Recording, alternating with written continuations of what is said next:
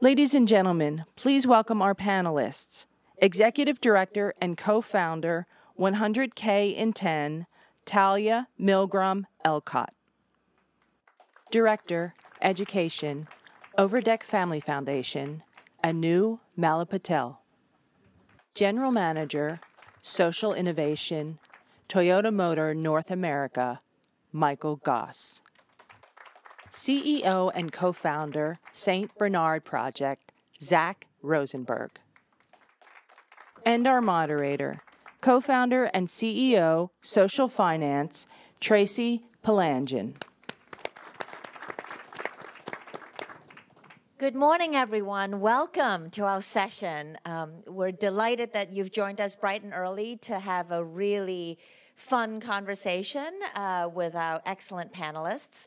The topic, as you can see, is about partnerships, and CGI America has had this long-held and affirmed commitment around building partnerships. And this morning we'll get a chance to hear about a couple of quite uncommon partnerships to achieve some fairly audacious goals.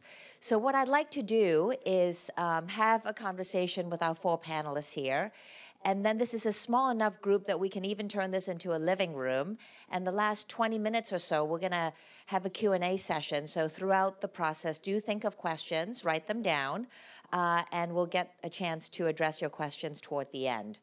So what I'd like to do is start off by introducing our panelists and ask them about the project that they came together. Both of our partners here, their projects were announced in 2011 at CGI and CGI America, respectively. So first of all, Talia and Anu, and you can see their illustrious biographies in your book, but both of them have had just this extraordinary background in philanthropy, in the public sector and the private sector. They're almost like a public-private partnership into themselves. So before I introduce the gentleman over there, maybe we can take the first few minutes to talk about what exactly is 100K and 10, and how did you guys come together? So Talia, I'll have you just give us a quick, brief overview. Perfect. Hi, good morning. 100K in 10 is a response to President Obama's call in the 2011 State of the Union address for 100,000 excellent science, tech, engineering, and math, or STEM teachers in 10 years.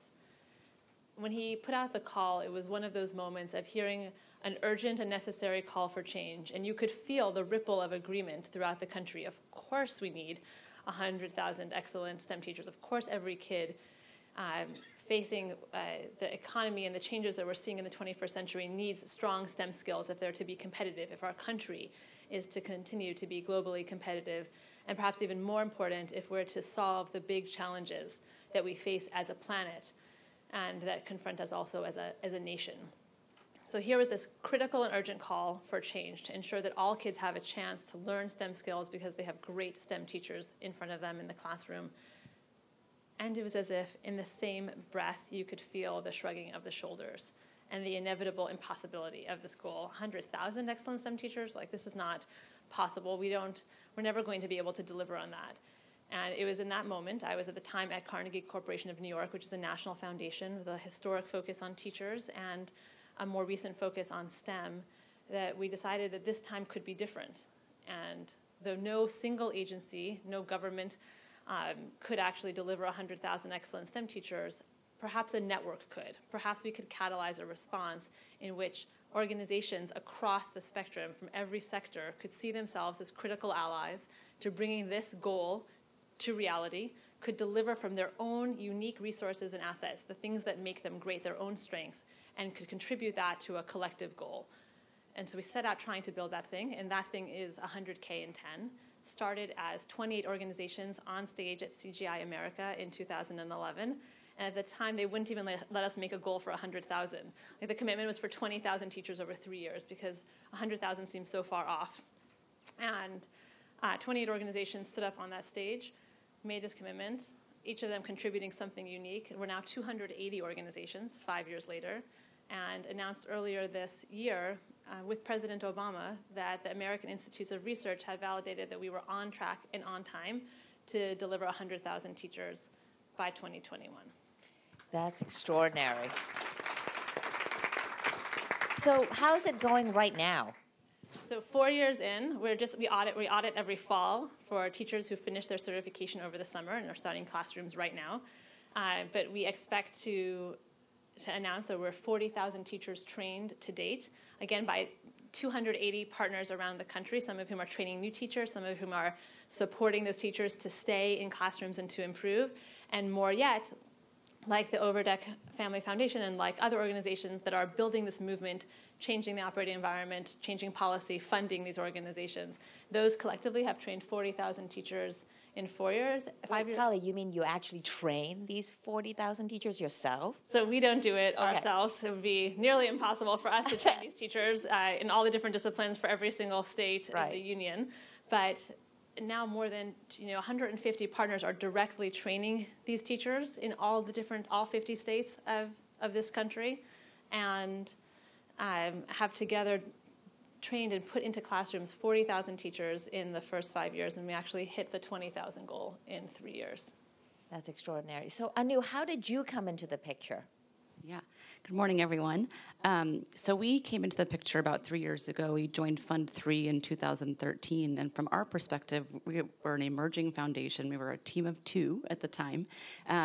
And for us, we really saw 100K in 10 as a really innovative funder collaborative, an opportunity for us to be a part of a learning journey and community and to join alongside 34 other foundations and corporations along Google and Chevron and AT&T and Gates and Carnegie and Simons and MacArthur. And so for us, it was really just an entry point for us. There was a new STEM funder, a new foundation, and the way that 100K in 10 is structured from a funder perspective is that funders maintain autonomy of their funding dollars, and so we can directly fund a nonprofit within the network that's been pre-vetted by 100K in 10.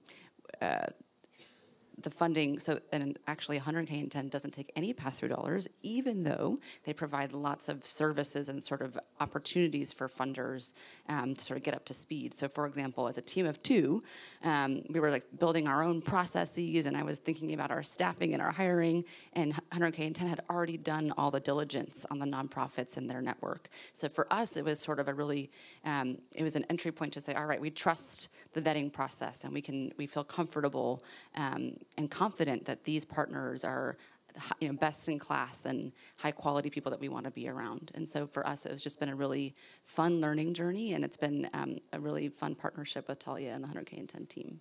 That's fantastic. So we're going to come back to some of these questions, especially when I heard about the 280 partners. I mean, how does one even manage that kind of network, right? So that's definitely going to be a question. But I wanted to make sure that everyone gets the landscape of the other extraordinary commitment, which is represented by Mike Goss of the Toyota.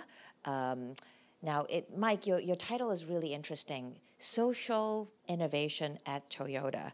Like, why is this guy at Toyota even sitting here on this stage working on social innovation? So when I met Mike last year, my mind just opened. And Mike has such an extraordinary background, too. And I read in your bio this morning that you were once a photographer and a journalist and an editor. You know, this guy is multifaceted. Anyway, and then Zach Rosenberg, just such a leader in disaster recovery and relief, having founded the St. Bernard Project, which you'll hear about right now. But Zach's background is also extraordinary. You know, he was a criminal defense lawyer for many, many years.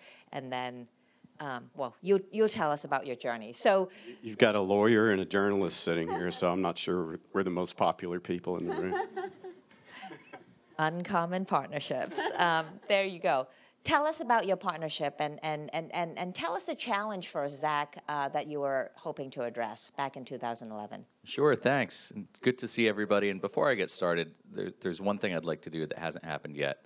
If there are some CGI people in the room, can we give them a massive round of applause for their investment over these last years?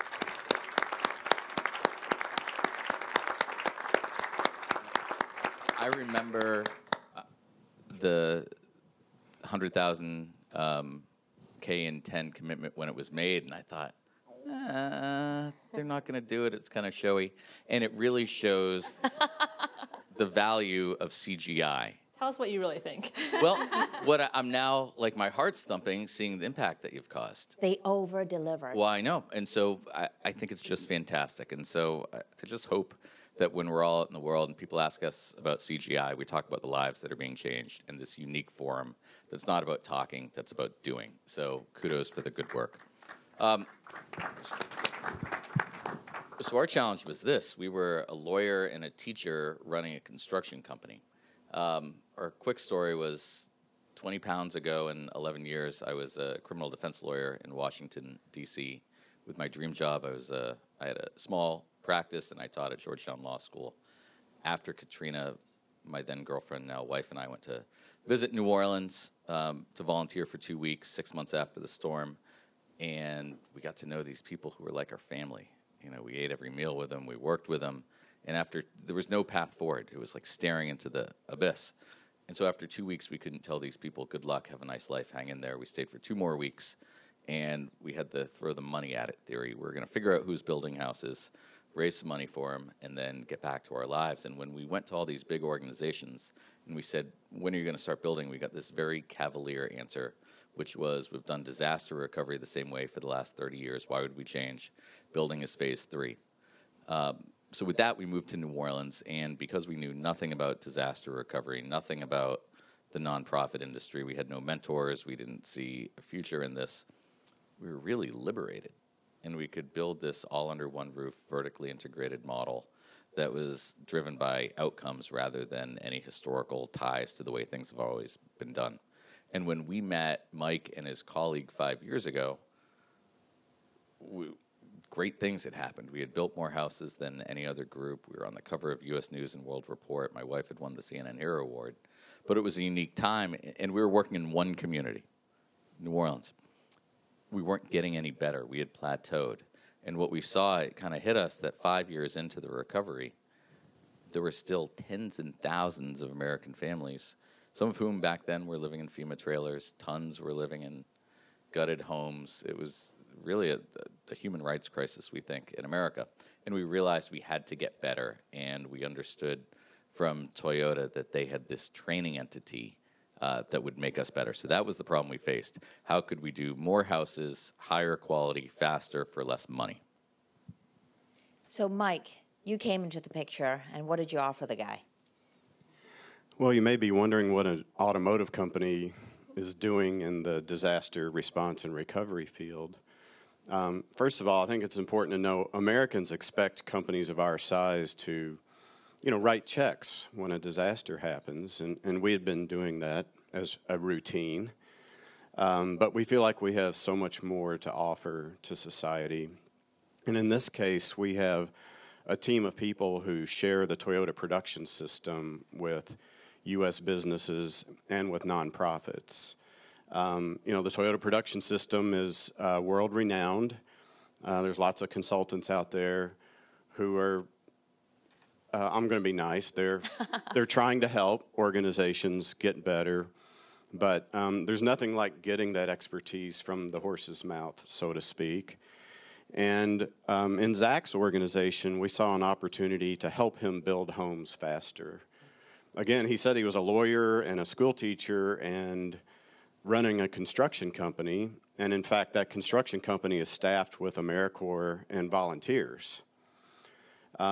So what we did is help them see the gaps in their processes because home building was taking way too long. And our guys helped cut the home rebuilding process by 50%. Wow. Thank you.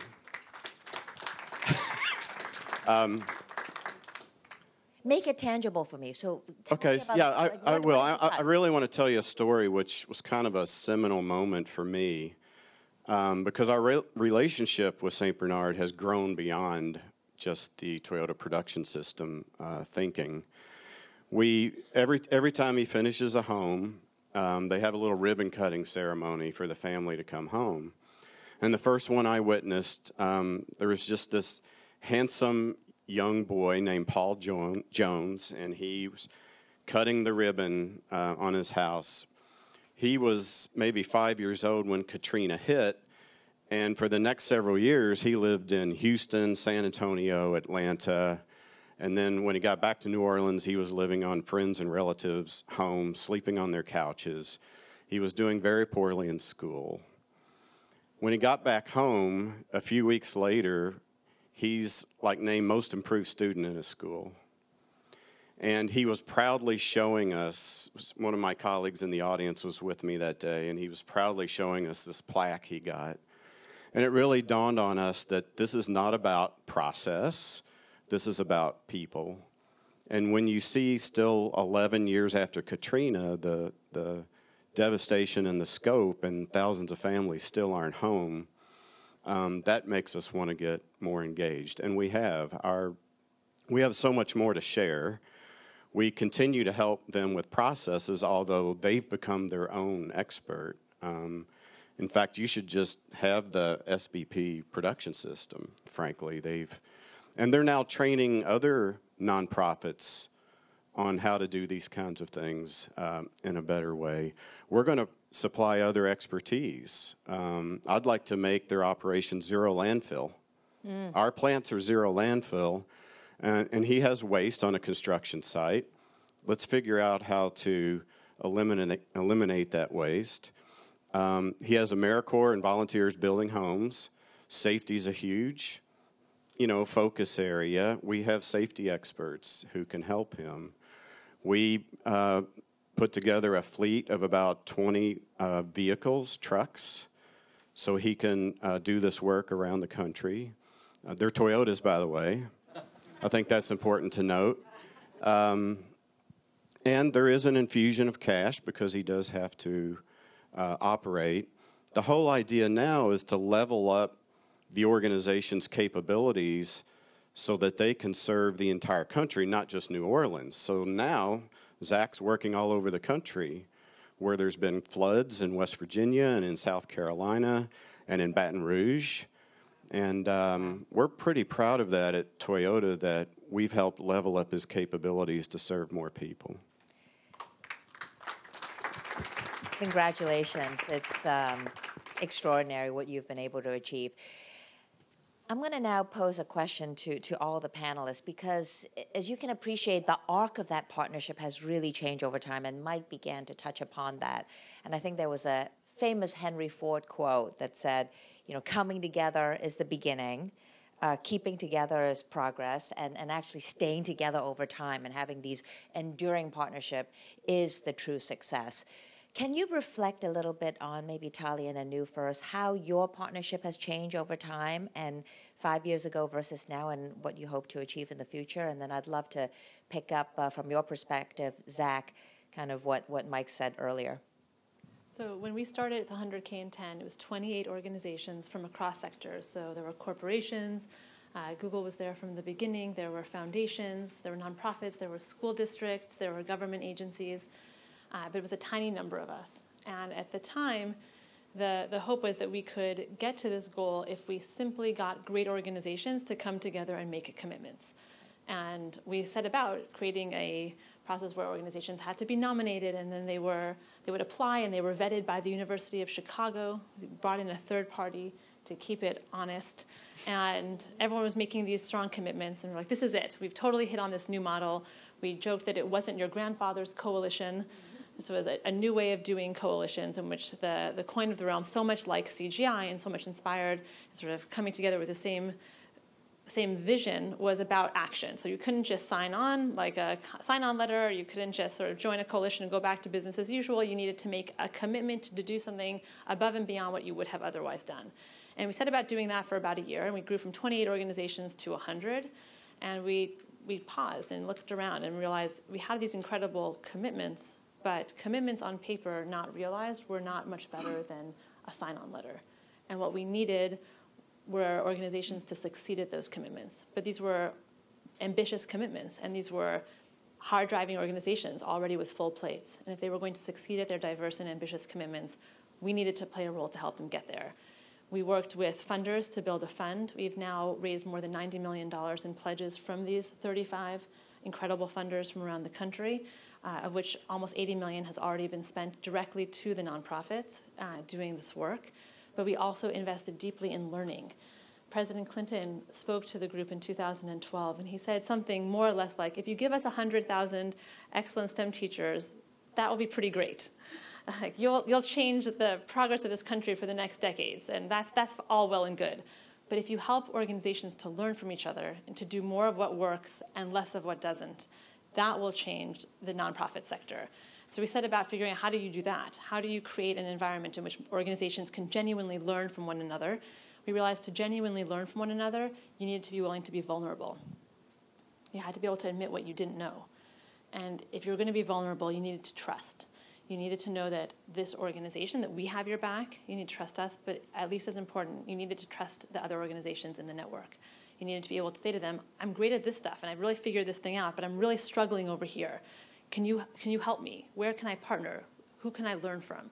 And so we invested really deeply in creating these opportunities for people to know each other, to trust each other, to be willing to share and learn from one another as the foundation for growing.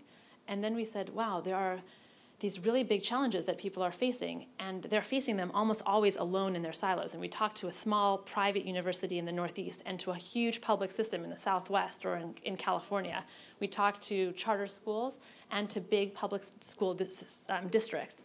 And we'd be hearing the same challenges over and over. And we realized that part of the role of 100K in 10, because we were this national network, was to map all these challenges that we could see and we could hear from all these organizations all of the challenges that people were facing, that they weren't alone in their silos doing that work alone, and so often bringing inadequate resources to try to solve them, big challenges, small organizations trying to solve them, and that we could map that challenge space and bring organizations together to solve big challenges together, so to together take up and solve some of the problems that they couldn't on their own solve. And so we really changed our own model, laser focus on the goal, but willing to adapt our approach to how we get there, from just getting great organizations on the bus, to supporting them to succeed, to helping to catalyze shared solutions.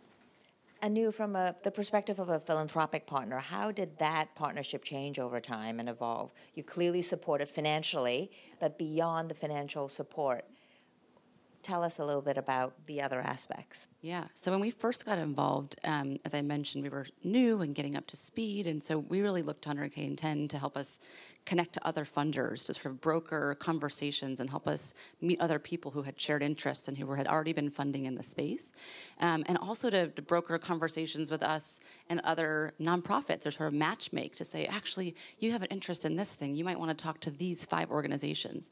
So that was sort of the beginning of our partnership, sort of a very helping us to get up to speed. And over time, I think this is just a huge, I have huge admiration for Talia and her leadership and how the organization has grown over the last few years. But sort of each time the organization came across a new challenge, really opening up opportunities for funders and partners to like roll up their sleeves and dig in and problem solve.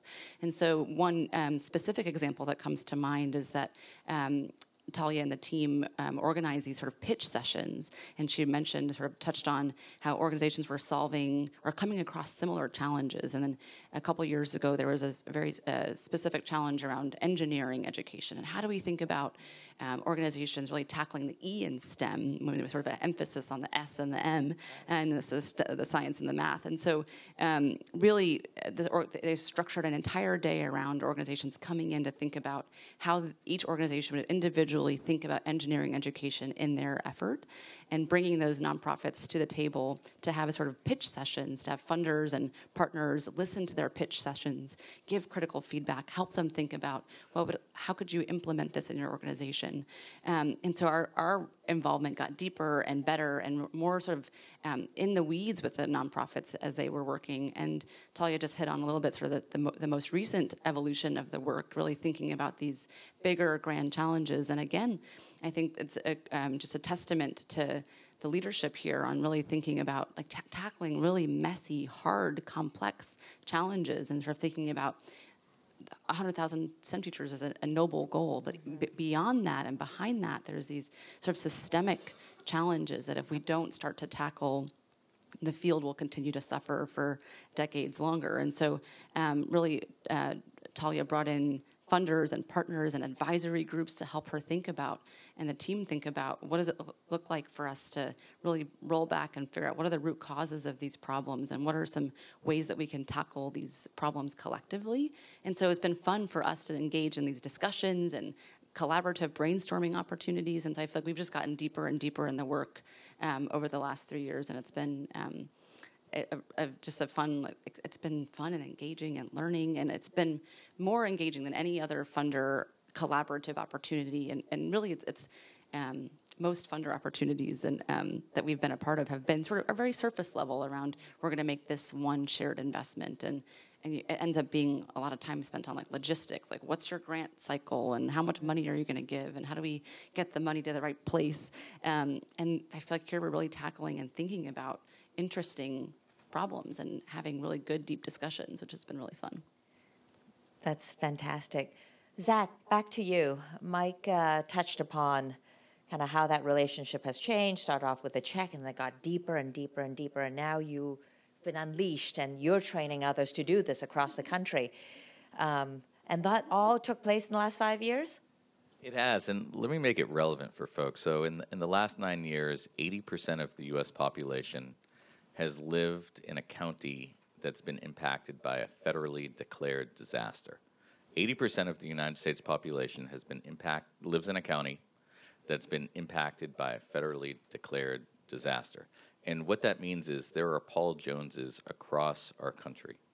There are neighbors, there are cousins, there are colleagues, there's people we care about. So this is relevant, it's present, it's real. And so I just want to, the why here is very important. And I'll be candid, it's not just about building houses. What this is, human beings have a breaking point.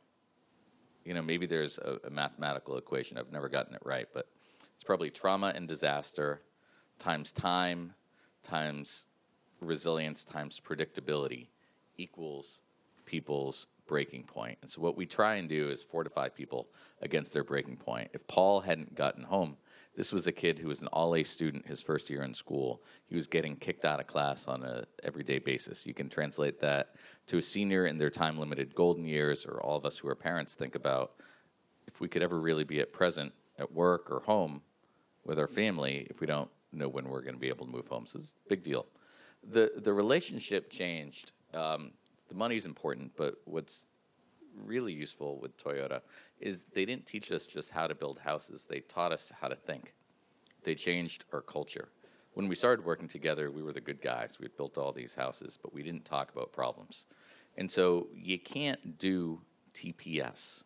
You have to be it. And so the first change that happened is we had to establish a new organizational ethos, which is something we call constructive discontent. So on one hand, we have to be hearable. All of us at some point have assassinated a good message with a crummy delivery, both at home or at work. So we have to be hearable. And in the people-serving world, we can't assassinate a good message with a crummy delivery.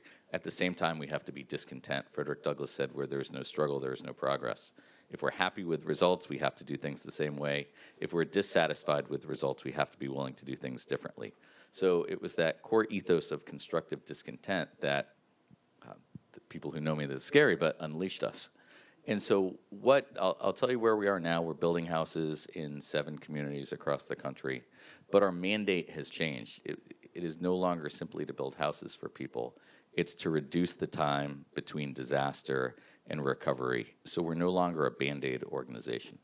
It feels great to build someone's house, and there's nothing. We finished this summer a house for a World War II veteran. Share a birthday, it hit home. Everyone was in tears. It was beautiful. But that feeling of joy at him moving home was predicated or allowed by one thing, and it was his 10 years of suffering. So it can't merely be you respond after and feel good about it. Toyota has this problem-solving methodology that's now trained to our 190 AmeriCorps members nationwide, and it's the 5 whys. We utilize the 5 whys to determine what SBP's mandate is going to be. If at the end of the day, we want people to shrink the time between disaster and recovery, in essence, it's a critical path. What are the reasons they're not? And it shaped our interventions in the very work we do. So we build, and we build in an innovative way. And Toyota, I should take a step back, has this notion of Yokoten. that also is incredibly inspiring to us. Roughly, it means if you do it well, you have to share it. And when we saw this for-profit company Yoko-tenning with competitors and other for-profit companies, sharing their best practices with other in-industry competitors, we realized that in the people-serving world, there's a moral imperative to do that. So the first thing we do is we build in an innovative way, trying to be the vanguard, learn best practices. Second, we train other groups. Currently, we're training 3 habitats all around the country, rebuilding togethers, and some ground-up organizations. We're completely open source.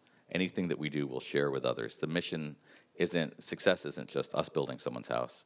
We serve the pool of people who have been impacted, and so we don't care who does it. We want to raise efficacy across the industry. Third, we do a whole host of pre-disaster resilience work. Fourth, and this is something that was uncovered through kind of a painful 5 why exercise, we understood that we had to influence the way the state governments get and then spend dollars. If you think of like a funnel, we want to increase the funnel. We can deal with the pipeline on the back end, but we need to increase the velocity and the breadth of the funnel and the time piece as soon as possible.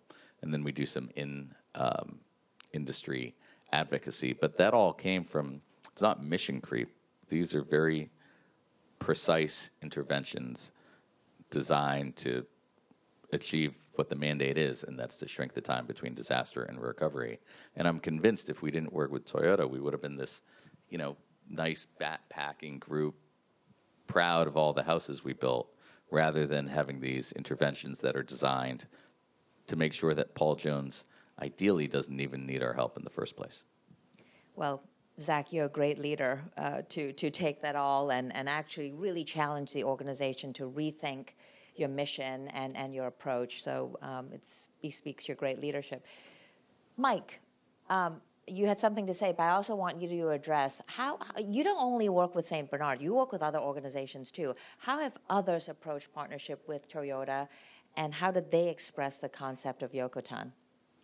Well, and then I can transition back to him. So we work with general industry clients, and many of these are manufacturers. I might be sitting right now on a chair manufactured in Michigan by the Herman Miller Furniture Company. And when we started working with them, actually 20 years ago, they were about to lose their business to cheap labor overseas, or they were going to be forced to chase cheap labor. And they now have the Herman Miller production system, and they're one of the most incredible examples of the Yokoten of Toyota production system in this country. So we've helped a lot of U.S. businesses learn how to compete on U.S. soil. And I've heard President Clinton say this many times: we can compete in this country if these manufacturers learn how to solve just some of their basic production issues. And we also try to work on an annual basis with about 30 nonprofits. We've worked with a lot of food banks. And, at a food bank or a food pantry, there's volunteers in there working, and they're trying to assemble packages of food or whatever. And because they're volunteers, they don't necessarily see a better process to it. The Food Bank of New York City, unfortunately, that's 1,000 locations in New York. When you count all of them that say they're part of the Food Bank of New York City, it's overwhelming, actually. And they've become a model, and in fact, they have their own process people who are now sharing Toyota production system within all of those food banks. That makes us very, very happy. We've worked with some government organizations, some mayors who are more business-minded, who see a better way to do things. We've worked with the state of New York on the permitting process. Ask any business in the state of New York what it's like to get a permit. So we feel like Toyota production system can be applied in many, many ways. There's been a lot of talk about problem solving, and that's kind of what Toyota is. We're an army of 30,000 plus people in North America who are problem solvers, who really want to get to the root cause of issues. We found a like-minded partner in Zach. who really, he sees rebuilding homes as only a Band-Aid, okay?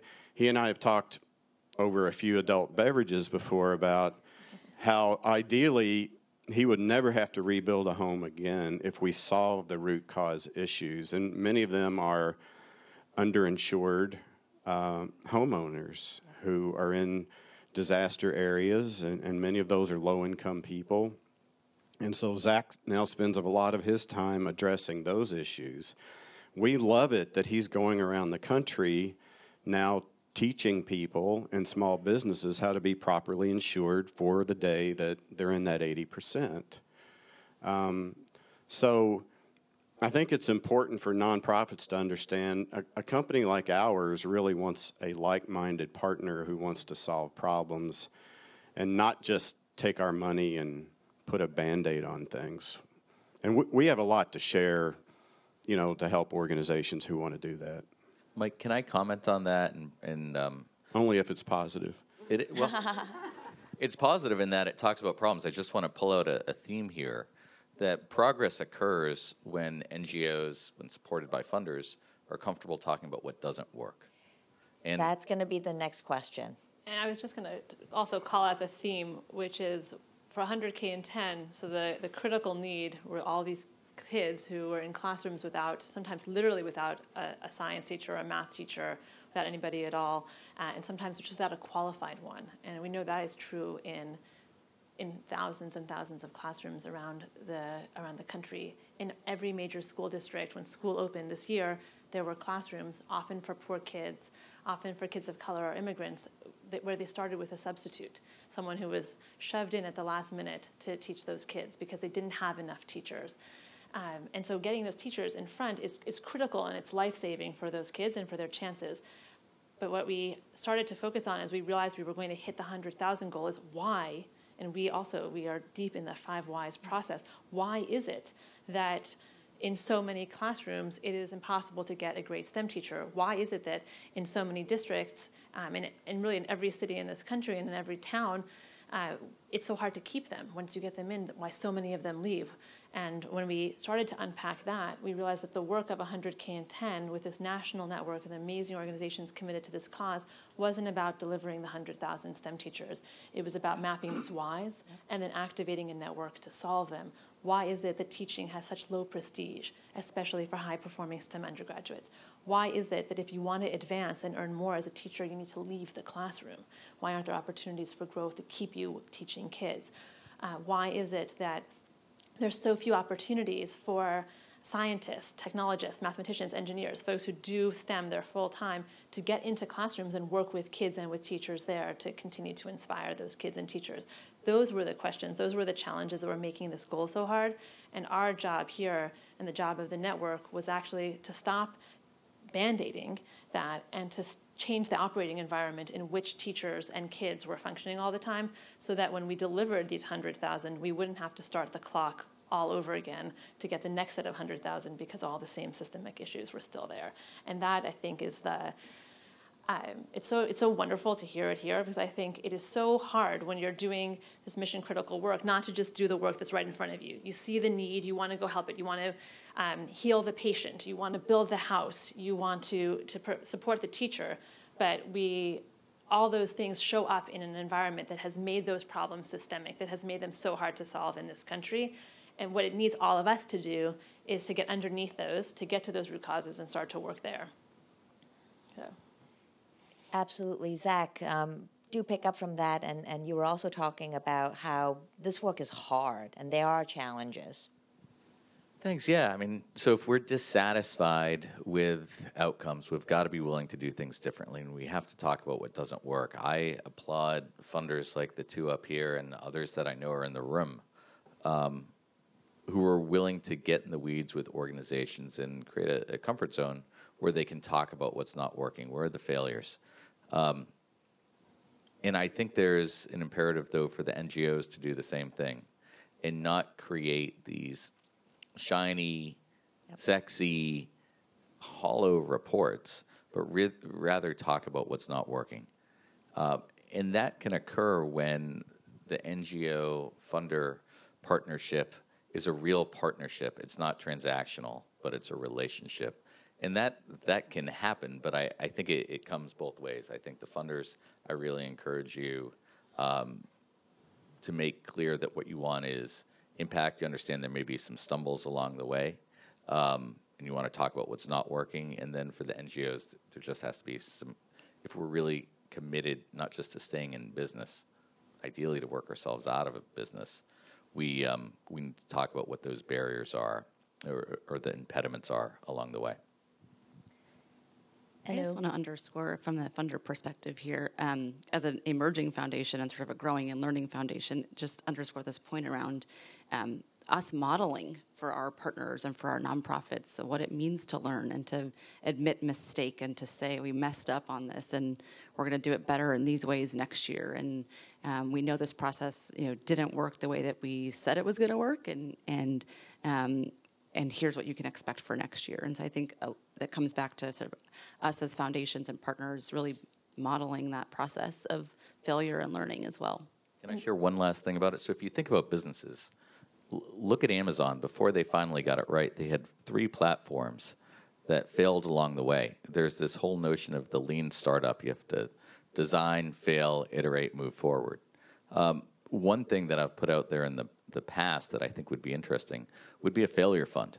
It may be that success is right around the corner from that last failure, but if it doesn't work, people abandon it and try a new sexy, shiny thing. And so maybe at CGI, what I just put out there is if there's interest, potentially we could talk about curating a failure fund. So I'll follow up with a couple of really concrete examples. At our last year's summit, and every year we bring, because the partners ask for it, we bring all the partners together for intensive learning, ideating opportunities. We talked about failure and the importance of failure in classrooms and for teachers, and the importance of failure at the system level and for nonprofits. And the woman who publishes the Engineers Without Borders failure report came up on stage to do a lightning talk, super short, 7 minutes. And she said, when I say the word failure, what do you think about? And people just call that shame, embarrassment, And then she said, I represent an organization that every year publishes its 7 best failures in the failure report. Tell me what you think about us. And everyone was like, brave, incredible, path-breaking. And so she spent the time talking about what the distance is there and how do we celebrate failure. We walked the walk, knowing that if we're going to ask the nonprofits to be willing to be vulnerable and to admit their failure, we need to do the same. So in our annual report, I brought a few here. We talked about our failures. They get a big shiny page all about the things that didn't work in the last year and why we think that is. Because it's easy to say it, but it's really hard to do it. And then we've created fellowships that are problem-solving, design-based fellowships that get at root causes that give the nonprofits that participate a chance to play in the space of trying to create solutions, to actually prototype them and bring them to the users, to experiment with them there, with the real people who will use them. And then when we do the funding, we say you can be ready to implement, or you might need more time in the play space, and we will fund you either way. It is okay to fail, to have prototyped something, to bring it to end users, and to realize it doesn't work. We will still support you in that space to keep going, because that's what we want. We want people to admit that this thing that they designed on paper didn't work when they brought it out, and not design that thing with $1 million of funding and then discover that it doesn't work. And so if we were going to ask people to do that, we needed to back it up with funds, and we got a whole range of funders from across the country to buy into that and to support it with us. And so they gave the funds to these organizations to stay in the play space until they got it right. And people stayed there as long as they needed until they got it right, and then applied for the full funds to implement. And now there are all these organizations doing this engineering work with teachers all around the country who have played and experimented and failed and learned with each other and admitted those failures and gotten stronger together, and then done the right work. That's great. And it's just, if you take a step back about looking at these partnerships, I mean, what's really palpable, even on stage in this public setting, is the underlying trust. And obviously it took years to develop, and it's a safe place where you can celebrate failure together and learn together. Do you have, insofar that there are funders out there, do you have some practical tips as to how you got to this place to together on this journey? What are the shared values? How did you, kind of get into this kitchen? We joke sometimes that we have sort of 2 angels on our shoulders. One is like Saul Alinsky and Cesar Chavez were deep organizers on the one hand, and then we have like our inner Steve Jobs over here, who's like, I know it, I see it, I see what you all aren't seeing.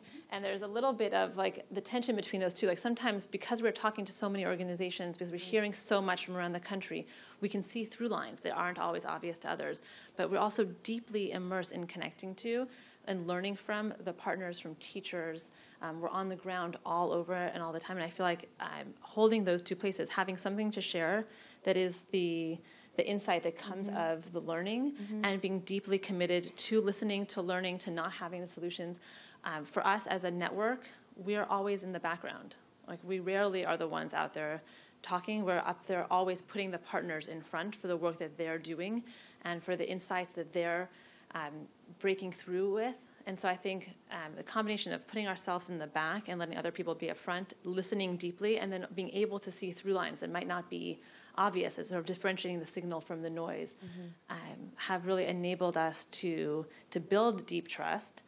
And from that place of trust, I think that one of the things you're hearing across the board is a willingness to be honest, to call the questions when you see them, to not go for the easy solutions. They're appealing, they're right there, and they're sometimes like literally the life-saving work that feels like it needs to happen, but to be able to go there and then through them to the deep challenges that might be making those problems so hard in the first place. I think that all of that builds a level of trust and a willingness to go at it together, that without that, networks and coalitions and partnerships just crumble. I would just underscore, I think to Talia's point, sort of this sort of level of trust and vulnerability brings sort of likely and unlikely allies together. I mean, Talia has a great example of sort of the American Federation of Teachers, the AFT, sitting in the same room as district schools and charter schools, joining the same coalition, sitting at the same table, having a conversation about what they can collectively do towards a shared problem. And I think without that level of trust, you just wouldn't be able to see that kind of collaboration and real problem solving. I'm glad you mentioned shared value. I don't even want to use the word philanthropy any longer. We're looking to form partnerships to have real impact on society that could also drive our business. You may be wondering, how can we possibly drive our business through a partnership with Zach? Our Toyota Production System guys get better every day at what they do by working with his team. So they learn things. I've learned how to work with a philanthropic partner in more of a 360-degree approach. It's really dawned on us we have so much more to offer to any organization, all kinds of expertise, not just our money. So I've learned how to engage in partnerships in a better way, and it's really transformative for Toyota. We historically, we've written a bunch of checks to a lot of charities, and we've really, truly had no idea about the impact of that spending. We can have a greater impact if we get a little more focused and apply more of our resources. So I've learned that from Zach. I've learned it from CGI meetings over the years, that bringing more of these partners to bear and more assets to bear can really level up impact. It's beautifully said, Mike, and the wisdom and humility that you bring to this work. And it's so often, when you are the corporation, you're the funder, you are not treating your NGO as a peer, right? It's a top-down, it's a very different kind of relationship, and it really, it's just so inspiring to hear it from you. So thank you for your leadership. Zach, you want to take us home before we open up to the audience? Sure. Just one thought. Partnerships with companies should include not just dollars, but should really focus on cents. What is the company excellent at that can make your business processes better? I mean, that's what we're talking about. We're not talking about spending money. We're talking about working more efficiently. And if you think about what you can spend on consultants and outside partners, I think if we can really create these synergistic partnerships where companies invest not just dollars but cents, and where, we want, last thought, we want these partnerships to be sustainable. And I think we have to understand what our corporate partners' business drivers are, be cognizant of those, and to make a relationship sustainable, it has to fit with one of their clear business objectives. And so let's find it. And it can be an employer of choice model. It can be exposure. It can be employee development. It can be R&D. It can be sales. It can be with one partner. We benchmark at, if there's three things: awareness, consideration, action. We benchmark on consideration. They do polling on it. There's nothing wrong with that. If we add value to them, let's create some real clear business objectives. Zach and I are already talking about what the next phase of our relationship looks like. I mentioned environmental sustainability. We save money by being a zero landfill operation. I know it doesn't sound like it could work that way. I think I could save him a couple $1 million.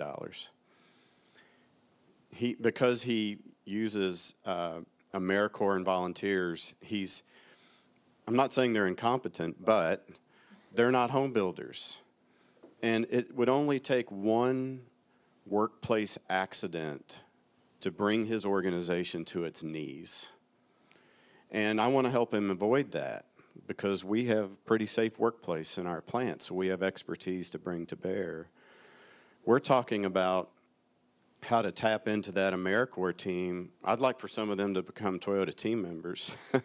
They've already got the mindset to support society. They're a bunch of smart young people, which is why we're training them in problem solving.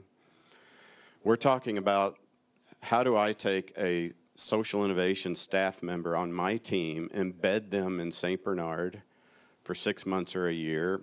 He sends one of his people to me, embedded at a corporation for 6 months to a year.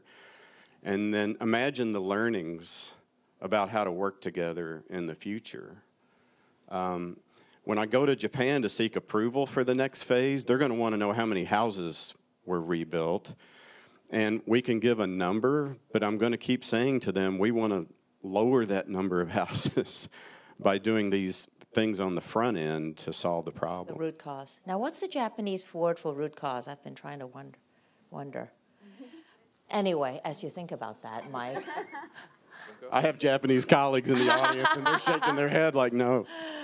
It's such a constant theme. Well, thank you for that extraordinary conversation. I'd love for folks to stand up, introduce yourself, ask a question to our panelists, and make sure that the question is actually a question.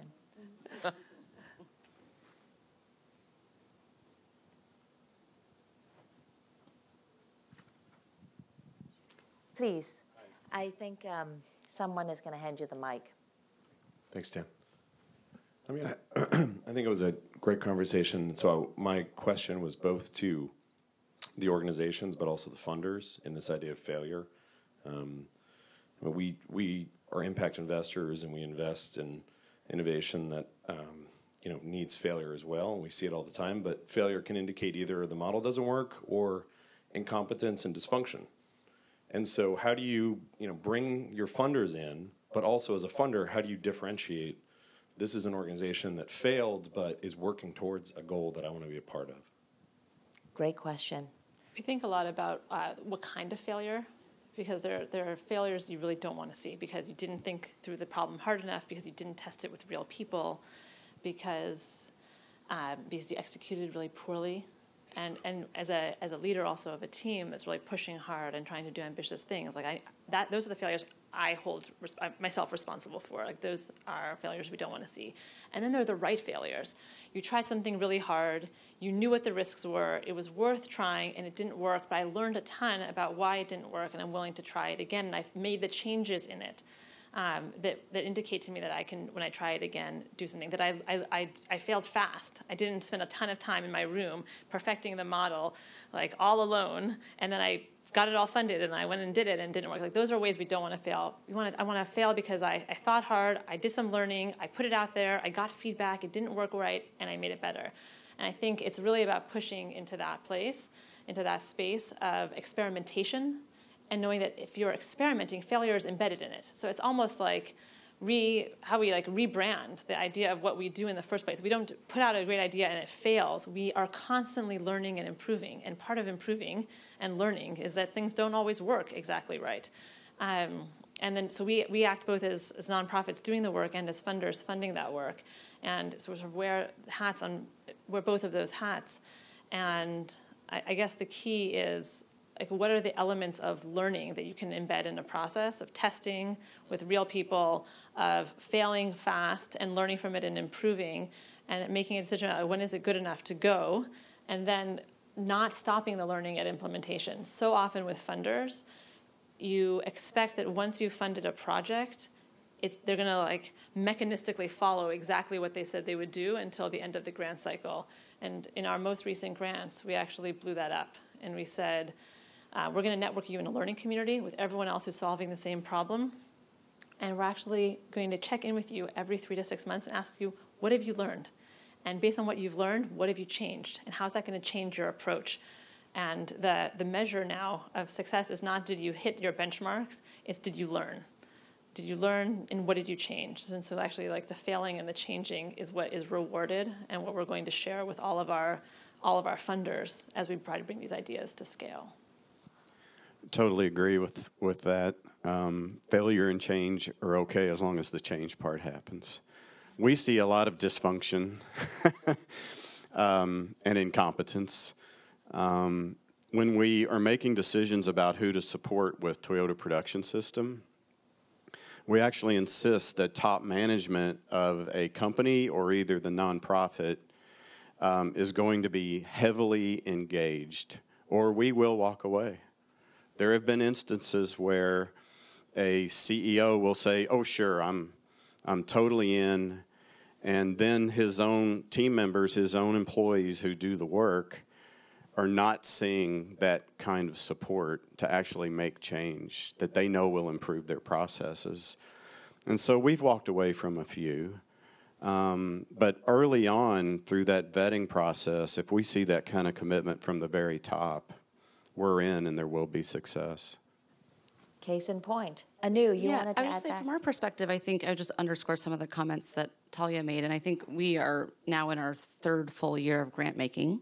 And so we are starting our grants, working with our partners to say, what are the goals you hope to accomplish this year? What are the learning questions you'll be able to answer by this time next year? What are the data points you're going to be looking at, quantitative or qualitative? And on what frequency should we be talking and figuring out in a partnership-oriented way for us to be understanding, are we on the right track or are we on the wrong track? And at what point do we make decisions to pivot or persevere? And those are collective, sort of joint conversations. And I think the question that we look to ourselves to ask and to our partners is, are you getting better over time? And so this is underlining that sort of improvement-oriented lens. It's not accountability for did you achieve these grant goals, red, yellow, green. It's are you getting better at making sort of more efficient or better mistakes over time? We should try to TPS a grant process, Mike. We can try. I love that idea. A question over here. That's a great idea. Hi, I'm Alistair. I'm the director of a nonprofit called Libraries Without Borders. Thank you so much for this discussion. I heard, a lot of innovative models of partnerships between corporations, foundations, and nonprofits, and observed that there was little mention of government, and I would appreciate to hear your thoughts on if that was an active decision in the partnership not to partner closely with them, if it was something that you just didn't mention in the panel, and how you're thinking about partnerships with a third sector as well. It's an excellent question, and I think Talia and Zach should answer that. We've been really fortunate to be pretty closely partnered with the Obama administration and have partners across school districts, elected officials, governors, mayors, state superintendents of education. So a lot of that third leg of the stool. And in fact, as we think about these grand challenges and getting at the root causes, we are supremely conscious of how important government and policymakers are going to be to anchor some of the solutions for these challenges. One of the things we realized, though, in starting 100K in 10, and a lot of why we've since learned that in the White House, when they think about how to create a multi-sector response to a big challenge, they'll say, how do we 100K intend this? Is that government isn't, in this moment, for better or worse, in a position to solve most of the problems we face. They're an important supporting actor, and they have unbelievable pulpit, right? Like a place from which to put out a call, an amazing bully pulpit and a bullhorn. But they're so shackled right now and rarely in a place to actually do the solving. And so in our instance, the government and the president, in the form of the president, put out a call. The private sector responded, nonprofit and corporate, responded to that call. And as a result, the president kept at it. So that call was among many in the State of the Union in 2011, and we don't hear about any of them anymore. But for the next years, all the way through his re-election campaign, at the second inaugural and beyond, he kept talking about the 100,000 goal, because by then there had been literally hundreds of organizations that had stood up and said, we're on it. We've got your back on this goal, and we're going to deliver on it. And that thing is a necessary piece of the nonprofit and for-profit sector in responding to what the public sector can put out the call for but cannot do alone. Zach? So I think your 5 why or your root cause analysis will tell you 9 out of 10 times that the government is an essential partner.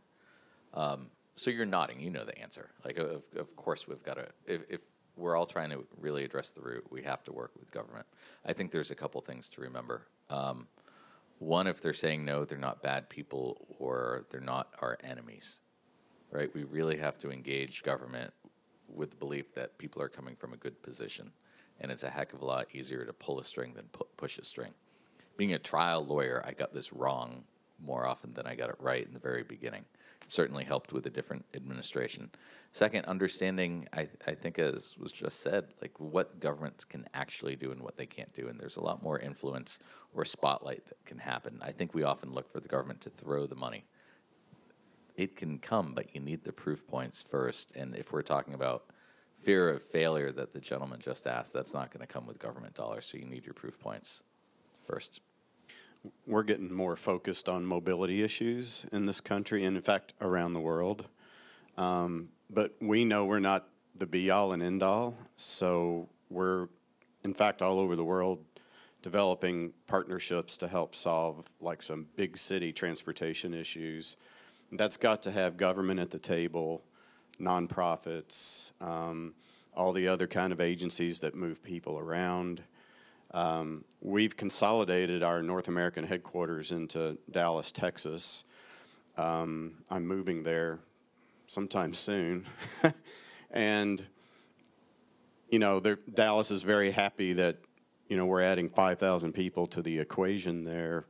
But people said, you're just adding to the traffic issue we have. So we're talking about doing a Dallas mobility project where we're an expert but also a convener, where we feel like we can bring all those entities together to really work together to solve these issues. And if you look at a metroplex like Dallas-Fort Worth, there's a bunch of small governments. We're actually in the city of Plano. A bunch of small governments. There's DART. There's all these agencies that move people around that need to be at the table talking about this issue holistically, or it'll lead to failure. Yeah, I really appreciate that question because, next time we'll highlight that aspect even further. But the idea of having government at the table, whatever level of government that your organization's working with is core, and you need to design that from the beginning. I think it would be foolish to think about, you know, working outside of the system, not engaging with government, because at the end of the day, you know, that is when solutions can be implemented at scale. And this is obviously very core to my day job at Social Finance around our work and Pay for Success. And that pillar, close engagement with the public sector, is really the way to drive systemic changes all of us appreciate. I think we have time for one last question. Please.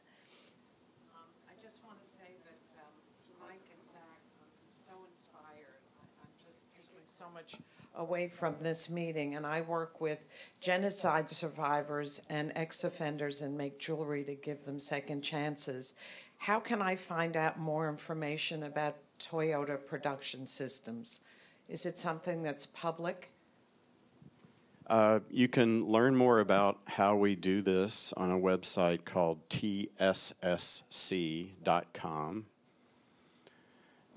You can also see a few amazing short films about this work. One of them is about Zach's organization. Tell them what you said when they showed the video, Mike. Oh, Zach's big face is on this film, and I said, "You've got a face made for radio." Only friends and close partners can talk to each other like that. Trust. That website's called toyotaeffect.com, and then I can hand you a card after this if you want to chat further. Well, thank you so much for this fantastic conversation. I think all of us here, to our partners at CGI and CGI America, we're all getting very nostalgic, but I think that it's amazing to see these partnerships being birthed at CGI America and to see the work of CGI America live on through these partners on the ground. So thank you to all the staff and for making this happen. Alex and Nick and everyone. Ladies and gentlemen, the breakout session is now concluded. The plenary session will begin in the Metropolitan Ballroom at 11 a.m.